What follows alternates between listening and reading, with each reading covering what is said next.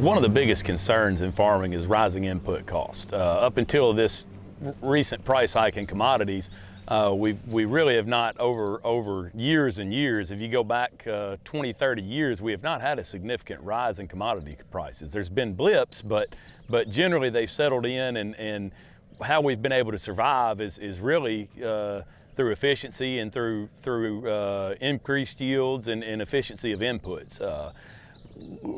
On my farm, I noticed one of my major costs was equipment, and that's for any farmer, that's a major expense. And with commodity prices having been stagnant and equipment prices seeming to go up every year, when I started farming in 2005 full-time, a new tractor was $125,000.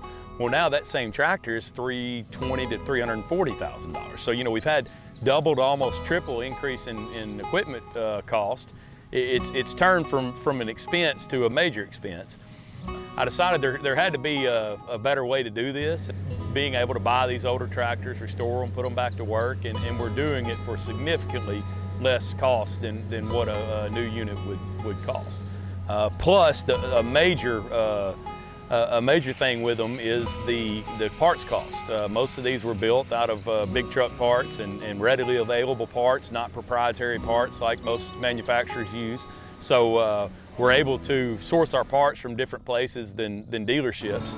And really the parts cost is minimal, exponentially cheaper compared to going to a dealer and buying parts. And it's a testament that there are still a lot of these all over the world running. Early Steiger tractors are still known for tough and simple to work on and good tractors. We're talking older than me or as old as me, and that's how tough they were built though.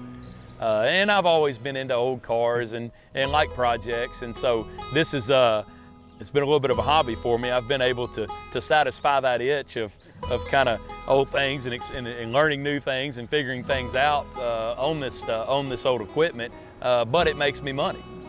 From day one, when we got these tractors, we've actually been running them. And I say we've put approximately 2,000 hours on each tractor. They get used more than any tractors on my farm, because in the spring and fall, we're doing tillage with them, and then all summer we move dirt with them. So, but my cost on these, I know my cost, because the beauty of these tractors is like I mentioned, the transmission's $5,000.